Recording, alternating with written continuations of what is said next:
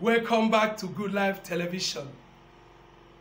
Today, I want to share with you the spiritual practices you will put in place to avoid sudden death. You may be surprised. What do I mean? I know what I am saying, and I want you to listen to me very well so that you pick it, so that you will avoid some sudden deaths you can be able to avoid in your family, in your home, in the life of your children. It is true, God protects us. God is behind us. But there are some certain things you need to do. Let me tell you one secret. Before a sudden death, I mean sudden death, we come into a family, there must be a prejudgment in the spiritual world. They will judge about it before any sudden death will happen. So all those sudden deaths, they happen in the spiritual first before they manifest in the physical. You may not understand, but let me tell you one small story. When I was a small boy, I was living with my grandfather. And my grandfather trains sheep. You know sheep, ram, a lot. He has a lot of them. So one day in the midnight, one of them was crying as if something is attacking the sheep. And I called Grandpa. Let's go and see what is happening to our sheep. He said, no, I should not go. And he didn't go out. In the morning, that sheep died. And he told me that that death will avert a death that is coming to the family. That it is a spirit of untimely death. They have passed judgment that his family will bring somebody for sacrifice. And that spirit has taken that sheep in place of human being.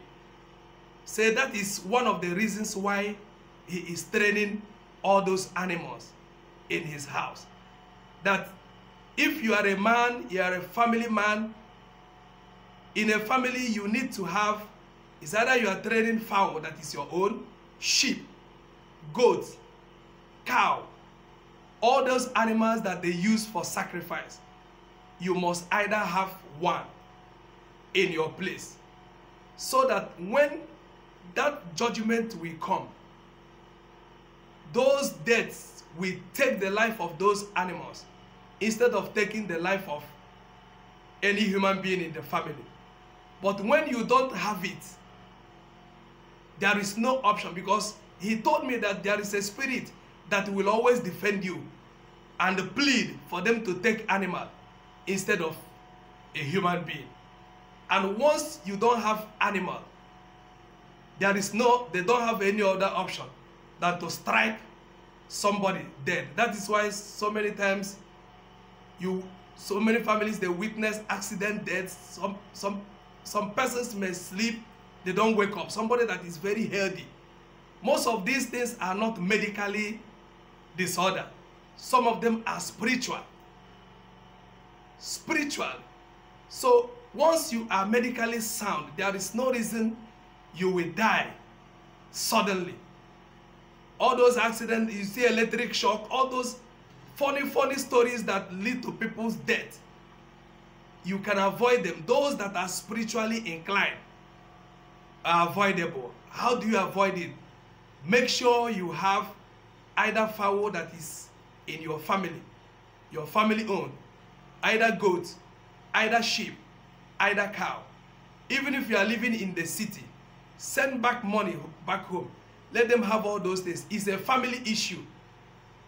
Because of that, if a whole family doesn't have it, it is very dangerous. You don't know who the death will strike. It can be somebody living abroad. It can be anybody. You hear people, they slump. They die and they are sweating. That is spirit that have killed them. All those things are not medical problem.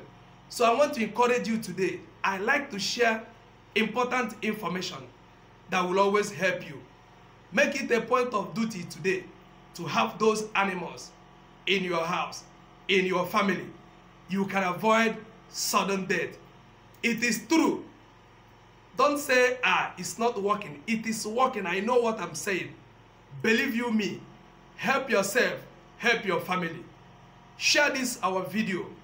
Subscribe if you have not subscribed to Good Life Television. Make this video viral. Give us thumbs up. Send comments. Ask questions if you don't understand what we are talking. And we will help you. We will answer you by the grace of God. Thank you, and God bless you. Bye-bye.